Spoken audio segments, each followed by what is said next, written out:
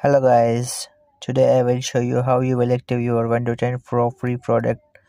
Just stay with me more few seconds. I'll give you the option. I will give you the solution and how you will active your window. Just follow this product. First of all, you can go to the computer. You check there if your window is not active. If still this problem is showing,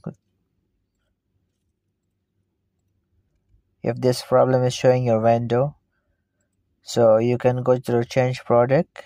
Then after that, change product, okay, and copy this one vk7gj, then nphtm c97gm 9m vgt 3v660. Copy that, then paste here.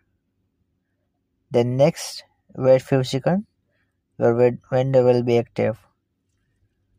Thank you so much.